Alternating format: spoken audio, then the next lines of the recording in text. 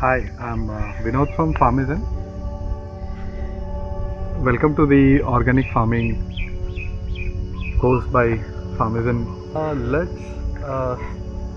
start with how farming started. Let's get into a little bit of history of farming.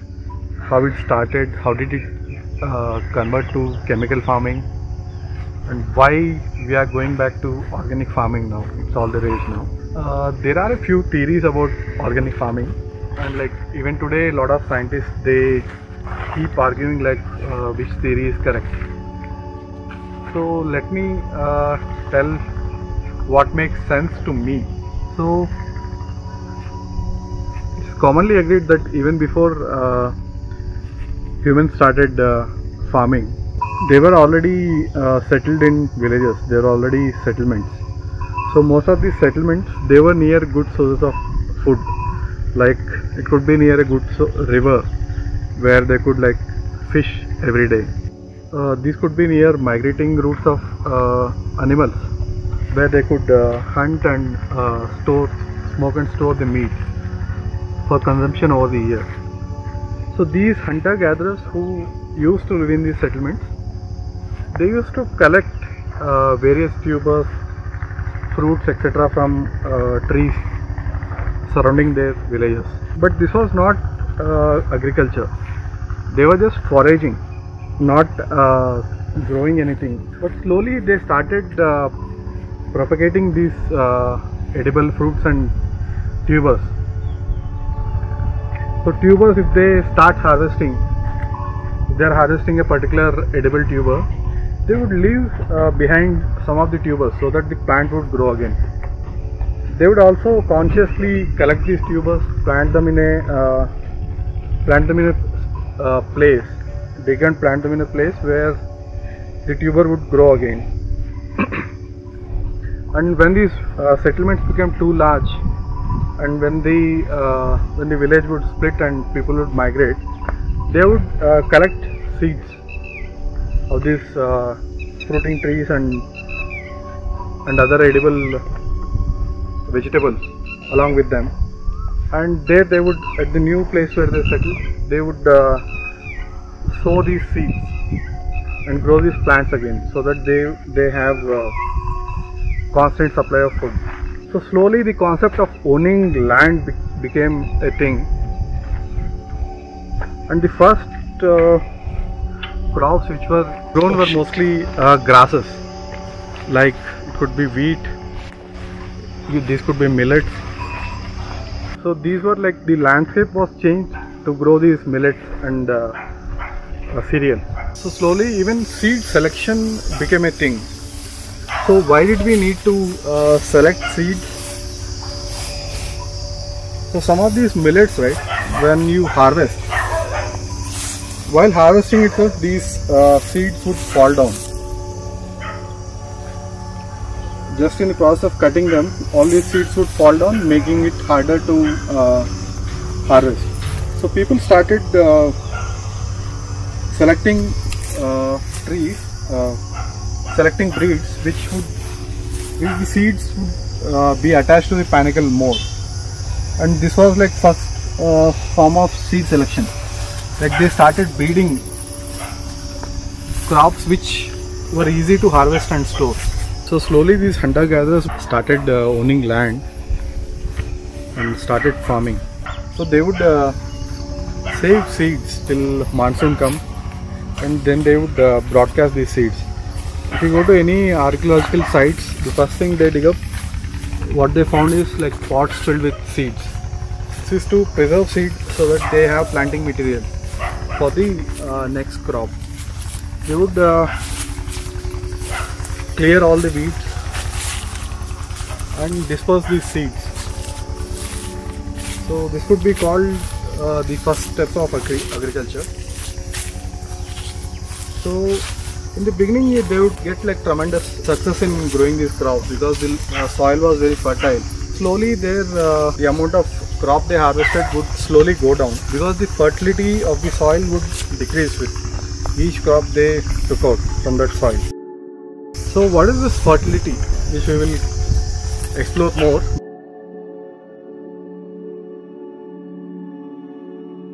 You choose a virgin piece of land, you clear it, and you sow corn the first time. It will come out very well because the soil is very fertile.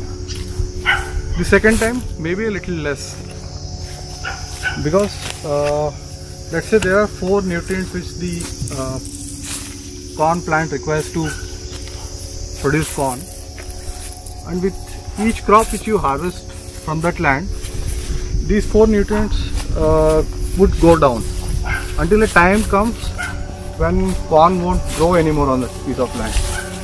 So how are these early farmers tackling this problem?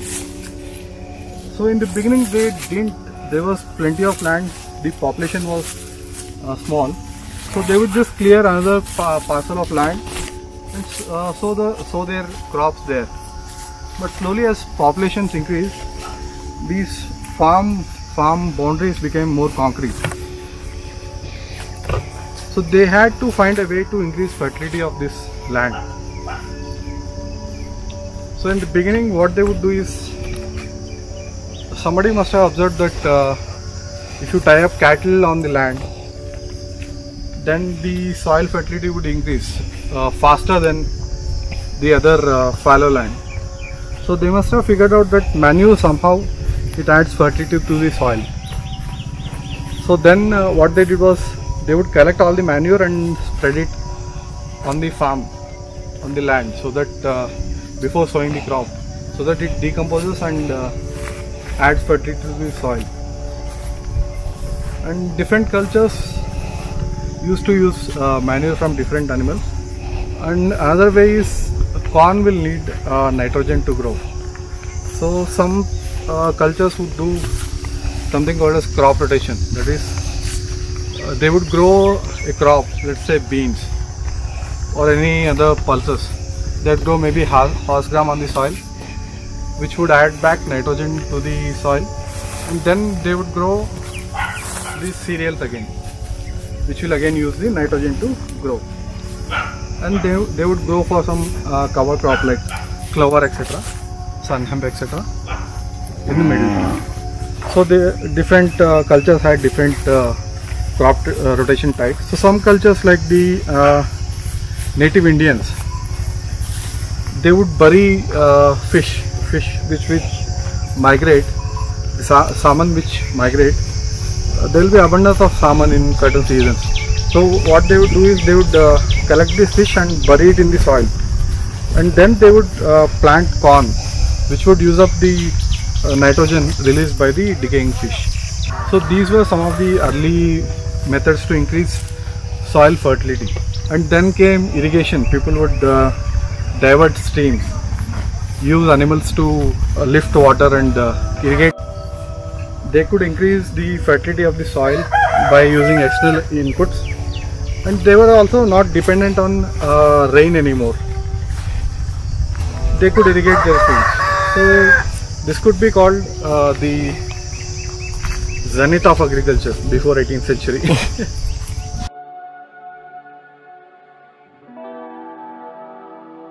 When did we shift to chemical agriculture? So in the 18th century, when industrial revolution happened in Britain, in Europe, so more people were needed in the factories to work in mills than work in the fields.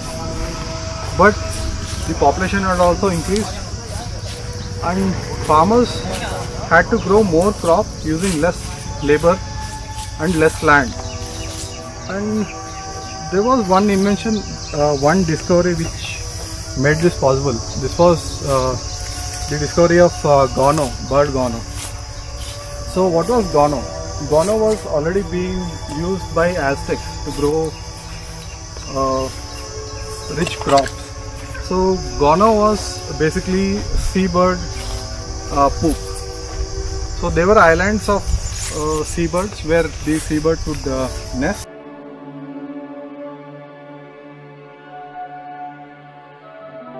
So this created like islands of guano, where like the guano deposits were maybe like hundreds of feet which you could mine and spread on your fields and grow crops. So these guano islands, they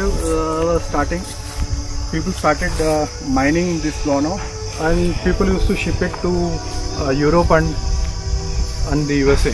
So some of these ports where guano used to be loaded, ships would wait for till 90 days to get filled. And once it reaches New World countries like America, farmers would spread it on the fields. Maybe a sack would be enough to give the same yield as like maybe 20-50 cartloads of normal cow manure. But guano is again a finite source. The Aztecs, they were very careful to maintain this nesting islands where these seabirds would nest, so they wouldn't disturb these birds, so that they would come and nest again and again. But Europeans, when they started exploiting this, they were not so careful.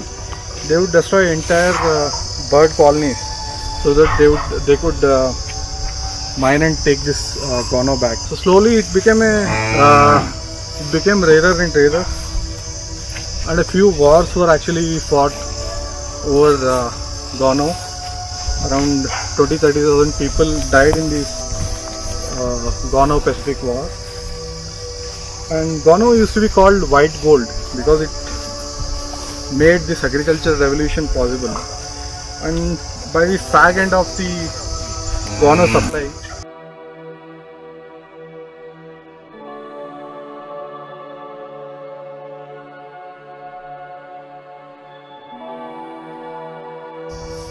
and again famine was looming on the European and American population because they were running out of guano. The population had like multiplied, and they were staring at definite famine. But by this time scientists have figured out why guano works so well compared to let's say farmyard manure. It had 10 times more nitrogen than farmyard manure, 20 times more phosphorus than farmyard manure. So they had figured out that it was the nitrogen and phosphorus in this manure which was allowing crops to grow. And somebody had to figure out soon how to synthesize this nitrogen and phosphorus. And two scientists, Haber and Bosch. So the first guy discovered how to make nitrogen. The second guy, Bosch, he found a way to scale this up. Now tons of nitrogen fertilizer could be synthesized out of air, literally.